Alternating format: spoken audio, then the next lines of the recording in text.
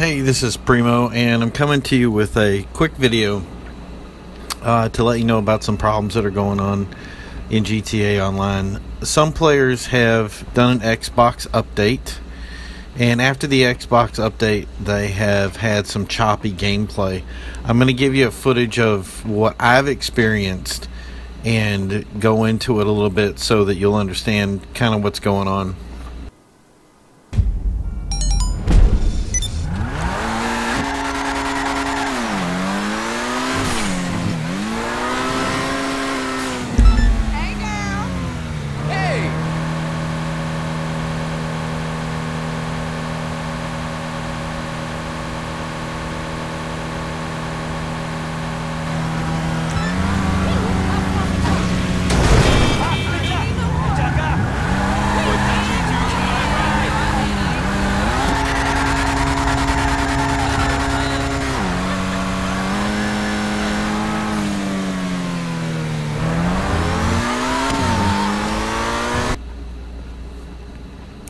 So as you can see in the video, I mean, there's a lot of bad choppy gameplay.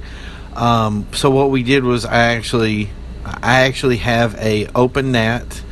I have ports that are assigned specifically to the game, and I even took even more action with my internet provider and some other people to make sure that my connection was good and test it out with other things. And I can assure you that it is only with GTA that my problem is occurring. After that, I got in touch with Xbox. I've gotten in touch with Rockstar. I sent some emails out, to kind of just touch base and see what was going on.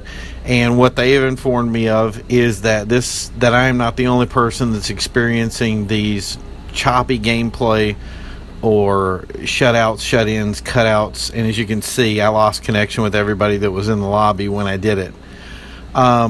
So I don't really know what they're doing to fix it. I am being told that Xbox knows about it, and that whatever happened with the update and whatever happened with GTA has caused them a lot of issues.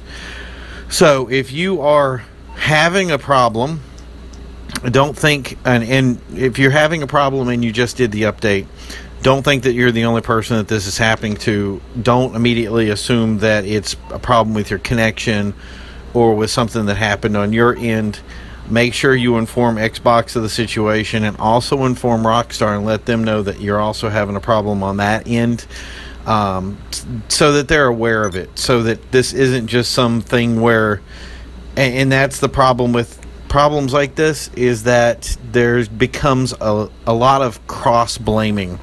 When Xbox does its update and then GTA does its update, the two are going to basically start arguing with each other about saying, no, that person's at fault on their update, or that person's at fault on their update, and neither side's going to take responsibility.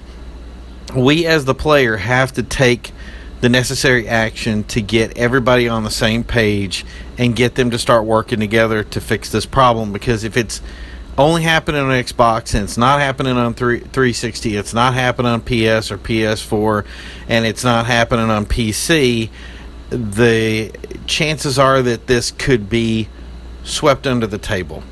So my suggestion again is to get in touch with the different organizations, let them know that you're having a problem, and let's get ahead of this before it becomes a more advanced problem and is something that we are sitting here suffering playing. And I think I had in a video before about why Rockstar was going to have problems with GTA, or what was going to be the inevitable cost or end to GTA, was of all the disconnects and all the problems that are having with these servers and updates and things of that nature. So get your stuff out there. There's no reason that we have to suffer. There's no reason that we have to be tortured to death because two organizations can work together and they can get a solution to this. So good luck in your efforts. We've already started on our end, and we hope to hear from you on your end. If you are having problems, make sure you put a comment in the comments below and let us know what kind of problems you will have